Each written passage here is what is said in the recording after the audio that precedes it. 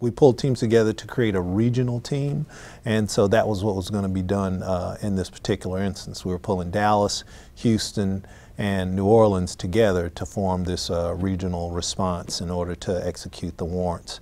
We went up to Killeen, Texas, to Fort Hood, and we practiced for 2 days loading in and out of cattle trailers. This was a lot of preparation. People were worried about women and children. We practiced over and over again. Had areas that were laid out there at Fort Hood where you trained. Since we had the rear of the complex, we had some, it was a tape model that was laid out on the ground so that you knew kind of what you were going to be looking at, because I guess we had some good aerial surveillance that had given a good layout of the place. It was a bigger mission than ever had been done before by any of us, but because there were so many agents involved in it and it was such a large target. The night before, we were all kind of just a little antsy, because it was big. At that time, we were starting to realize that, hey, this is probably the biggest enforcement operation in modern law enforcement history. No anxiety, nothing like that. It was going to be another day at work. So with the 2 trailers that were coming up, you had New Orleans and Houston were going, I believe, that up to the ammo room, because the idea was to get there to the gun room where everything was stored so that we could, cut off the ability of the people to get there and to get to the guns and everything. And then you had Dallas that was in the front trailer that came a little bit further around the front of the building. We had a news guy who followed us into the compound. Well, we didn't know who he was. And we were trying, what's going on? They said there was a vehicle stopped on the side of the road. And come to find out, didn't know this at that time, but after the fact, found out that vehicle stopped on the side of the road was actually one of the Davidians. So then he's out there looking for this big story that's going to make his career and everything, and he's not real sure where the Branch Davidian complex is. If my memory serves me correctly, he was the mailman that lived in the compound, but also worked at the post office. He delivered mail. But he stops the mailman. Well, the mailman happened to be a Branch Davidian, and so people don't realize how one little ripple goes forward. And he was stopped on the side of the road talking to someone. And again, after the fact, found out that person he was talking to was actually the reporter who was looking for directions to get to the compound. So that's how we got tipped off. On the way up there, the helicopter started coming over the rear of us, which was to provide the diversion, the distraction, to pull their attention to the rear of the compound in the event that something, that they did, think anything was going on. That's the other thing in the preparation. We had done so much preparation, we realized at one point that the medic standing next to me had 2 medical bags. Well, there's no way he didn't have a gun hand then. So I had a medical bag in one hand so that he could have a gun hand and I could have a gun hand. So we're like some of the last 2 off that trailer. By the time I hit the end of the trailer, there's already gunfire. And then I'm like, that doesn't sound right. That sounds like automatic gunfire. And then I'm looking and I'm seeing the guys in front taking cover behind some cars. You gotta remember, there wasn't much cover out there to take.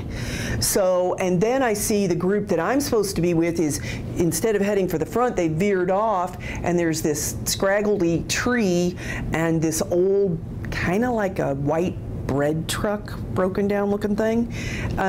Here, it wasn't really a van, it was more like a bread truck that's here, and they're going that way, and I realized they're shooting at us.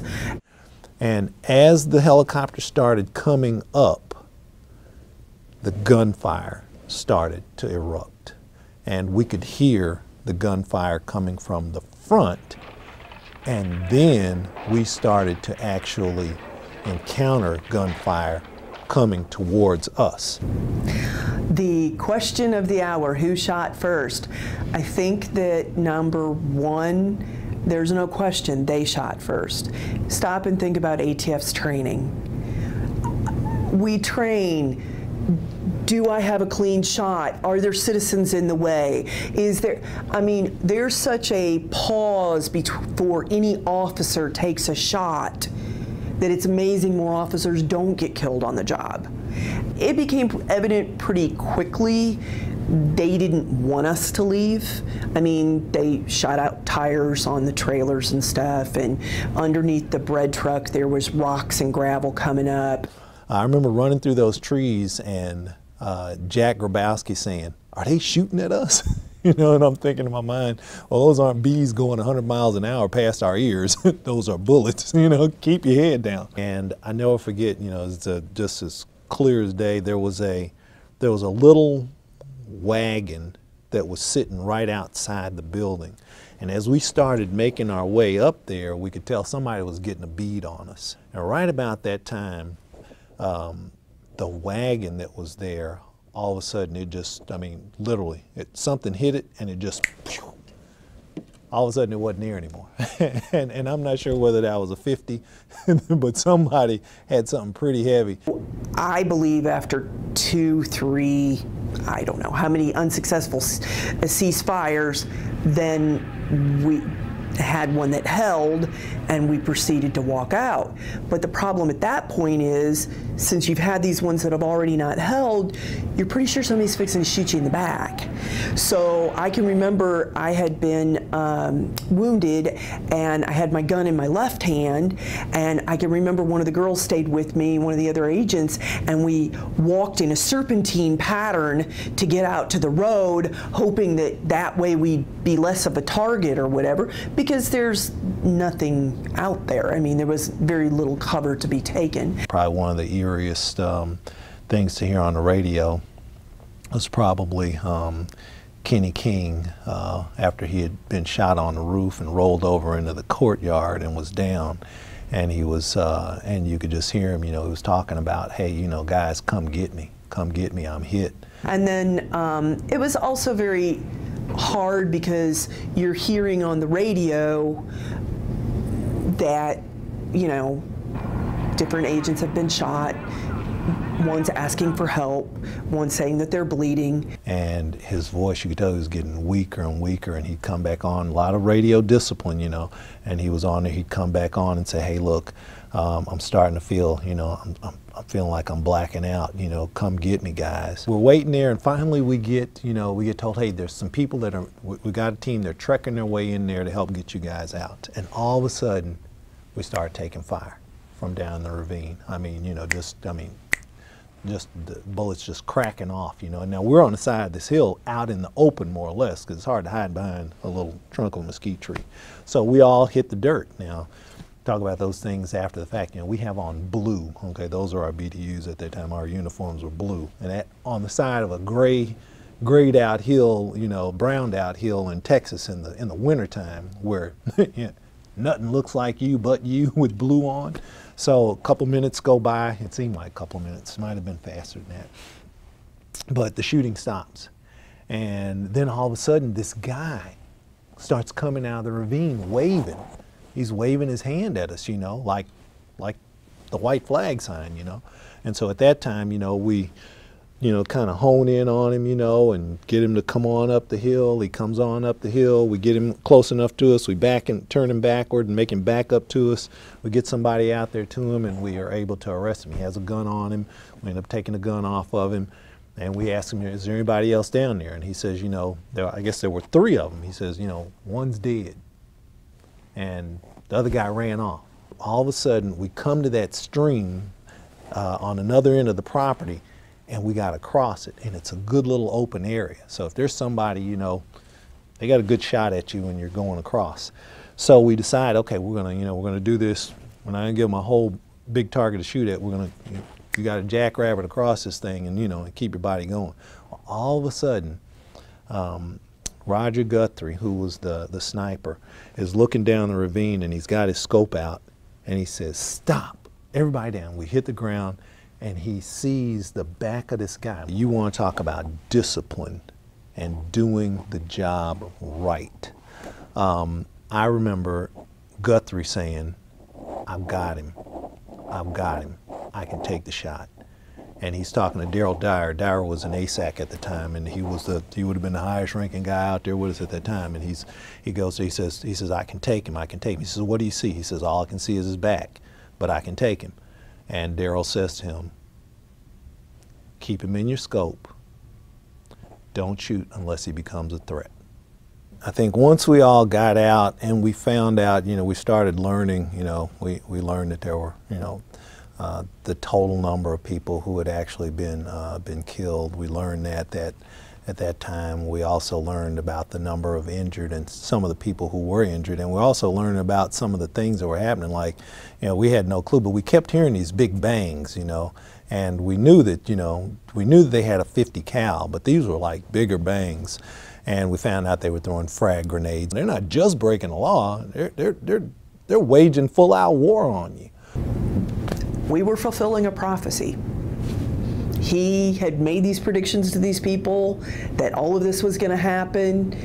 Then he needed us to show up and do what we did.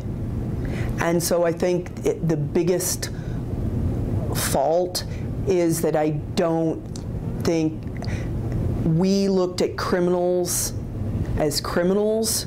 We didn't look at them as people look at terrorists today. It's a totally different mindset.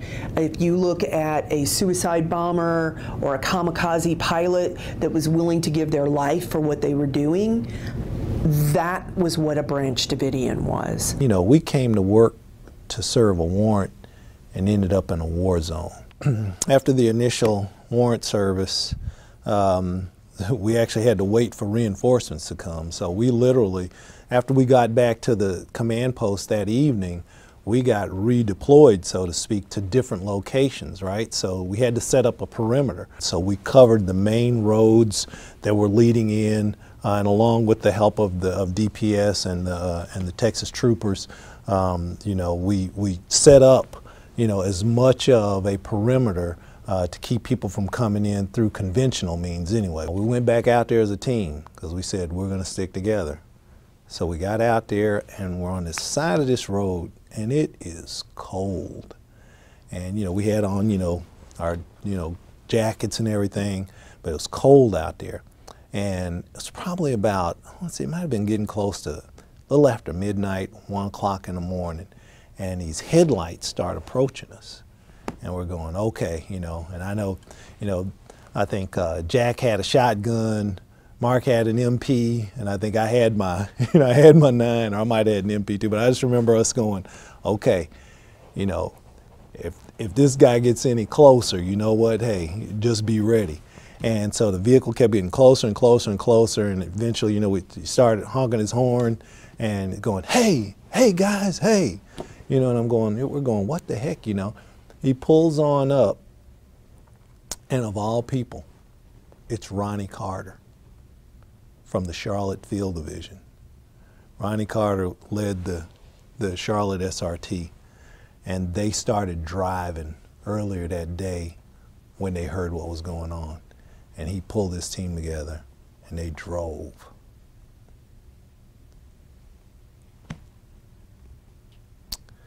And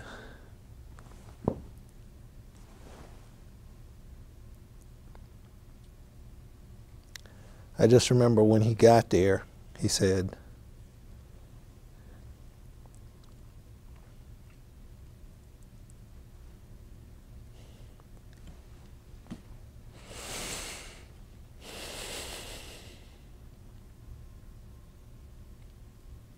haven't replayed this one.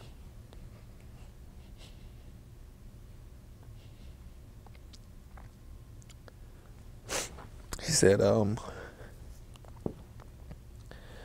you guys got what you need? I said, yeah, we're okay.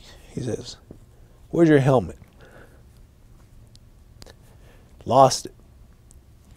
Reached back in his car. Take this. You guys hungry? Reach in his car. Take this. He said, I'm gonna be right back. I'm going to get some people.